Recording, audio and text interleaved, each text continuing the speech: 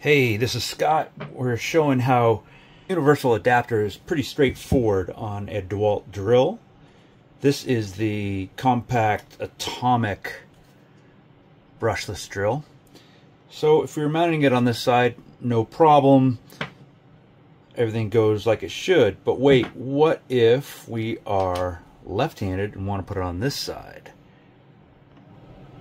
If you notice, there's a big bump right there, and that's going to cause some issues with that. But we've got a workaround for that. So all we're going to do is take a little corner off of this here with your nippers, and